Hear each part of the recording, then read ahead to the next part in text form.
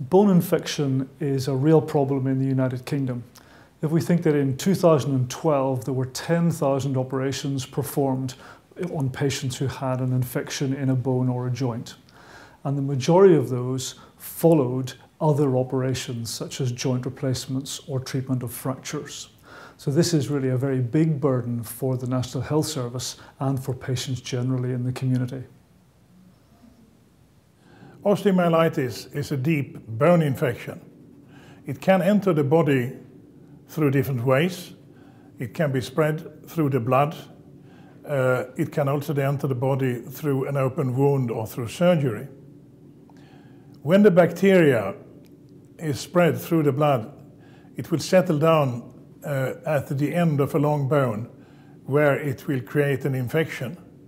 And within a few days, there will be an increased pressure, a spreading of the bacteria to the surrounding bone, and we will have a chronic osteomyelitis. Osteomyelitis is a severe healthcare problem. It presents in patients in two ways. Firstly, we can have an acute or a sudden onset of the infection, and this can make the patient very sick, so they can be admitted to hospital and have to have very urgent treatment for that. That's less common than the more chronic presentation, where patients may have chronic ill health and recurrences of infection over many months or even sometimes over several years. What we see now is that in the United Kingdom we are performing a very large number of joint replacements, particularly of the hip and knee. If we think that there were 180,000 of these performed last year, and about 1 in every 100 will develop an infection. So a patient who comes into hospital with arthritis to have a joint replacement, they don't really expect that the next thing that will happen to them is that they will have a chronic infection, which will then require enormous resource, enormous time and treatment to try and get control of that infection. And so it's really quite a big problem for the patient and for the healthcare service, particularly as we're trying to increase the number of joint replacements and increase the treatments for a wide range of orthopaedic conditions. The other group of patients who have a terrible time with bone infection are those who have had a fracture or who have had an infection in childhood after an injury, and they then develop this long-standing chronic recurrent osteomyelitis. And we see patients who have had infection for perhaps 20 or 30 years. And every year or two, they're back in hospital for another treatment, another operation, more antibiotics. And over several years, they then become socially isolated. They may not be able to do their work. If they have a mortgage, they may not be able to pay the mortgage. So they have all sorts of effects on their general life and on their relationships. And one of the real principles of treatment of bone infection is that we have to try and get away from having patients with years and years of chronic ill health. And some of the innovations that have been developed in recent years have tried to limit the treatment time and the number of operations that patients require to get control of this disease. In Oxford, we have developed a bone infection unit, which is the only unit of its kind in the United Kingdom.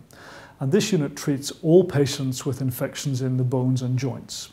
And it's based on a fairly simple principle. That is that we need a team of all the physicians and surgeons together in one place who can deliver all of the parts of the treatment for the patient. So for example, when a patient is referred to us from anywhere in the United Kingdom, they will come to a combined clinic, they will see their surgeon, they will see a plastic surgeon, they will see a bone infection physician and a microbiologist, all together at the one clinic appointment. From that appointment, we can then develop the investigations and the treatment plan for that patient.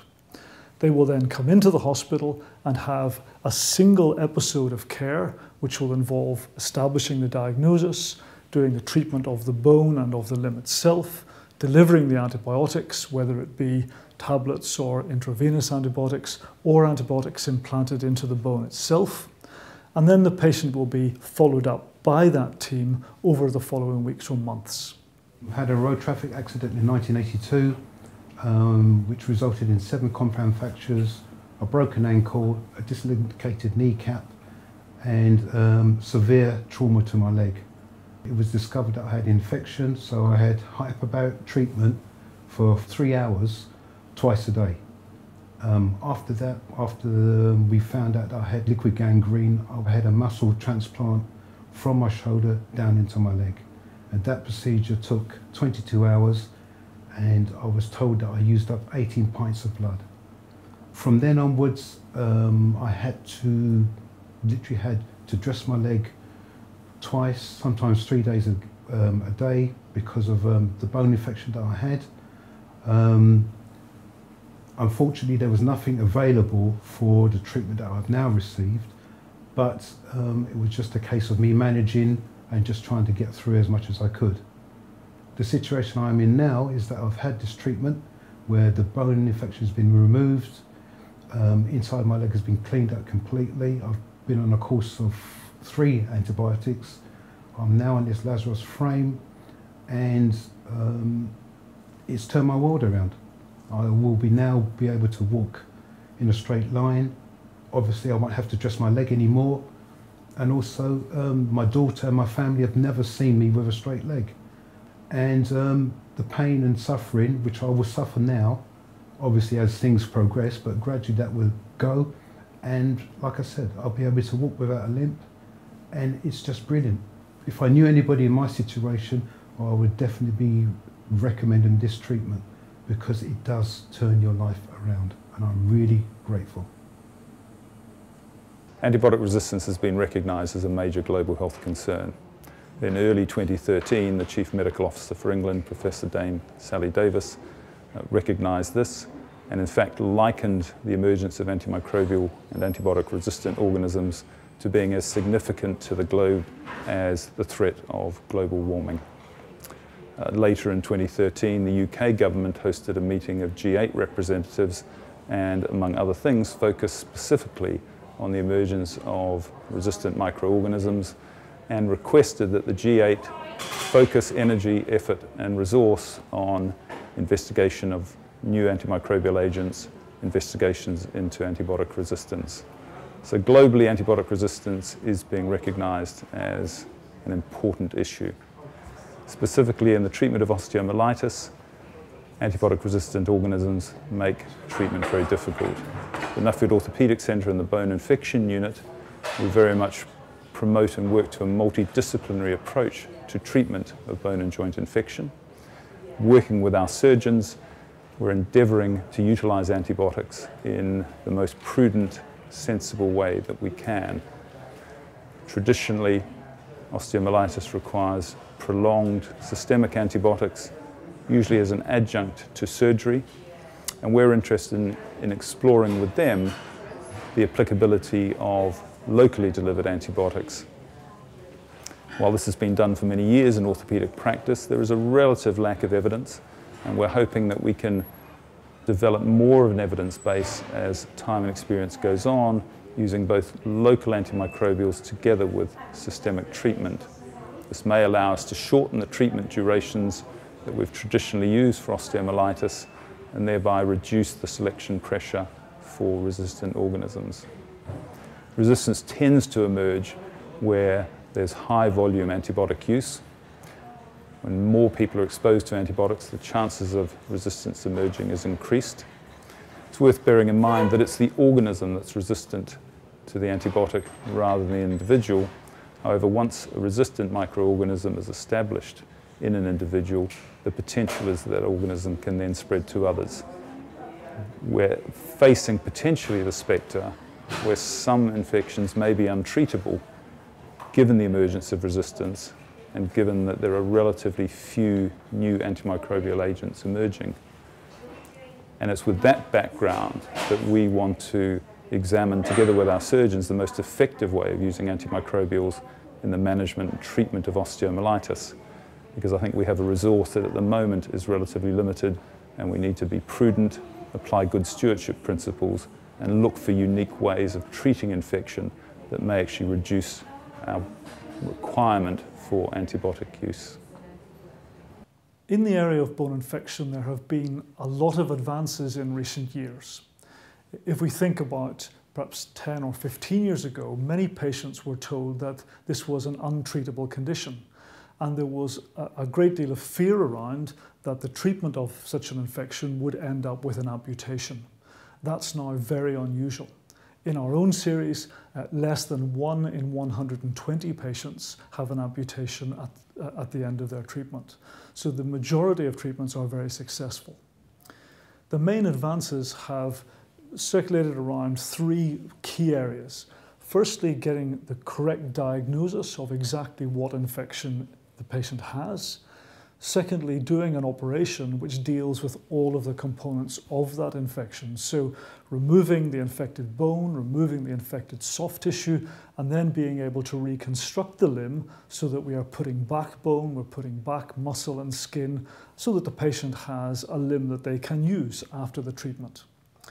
And then the last key area is the delivery of appropriate antibiotics. And this has been quite a contentious area over years. There's been a lot of debate about whether we give antibiotics into a vein or whether we can use tablets. There's discussion about how long we can give antibiotics for. And then more recently, there has been interest in placing antibiotics inside the bone to deliver very high levels of antibiotic and to kill off the bacteria exactly where the infection is. Now, in Oxford, we have had quite a lot of experience of this local antibiotic treatment inside bones over the last 10 or 12 years. And it's a real area for research in the future, and certainly it's an area that we think needs to be developed much further. Cerament has been on the European and the US market since 2005, and we have performed over 40 preclinical and clinical studies on patients with trauma and orthopedic, different kind of orthopedic diseases. And the product seems to fulfill its aim to remodel to bone within a year in all kind of patients. During the beginning of this year, in 2013, we launched a product containing the antibiotic gentamicin to treat deep bone infections. And we are extremely excited to be able to collaborate with the Nuffield Orthopaedic Center here in Oxford and with Mr. McNally. The interesting thing with Cerament impregnated with gentamicin is the combination of a material that flows and contains an antibiotic and the aim of treating and preventing bone infections. The flowability means that the material goes into the bone and into the bone channels and find also very remote bacteria hiding in the bone channels with the aim of killing these bacteria and prevent a reinfection, while at the same time building bone in the defects created by the infection.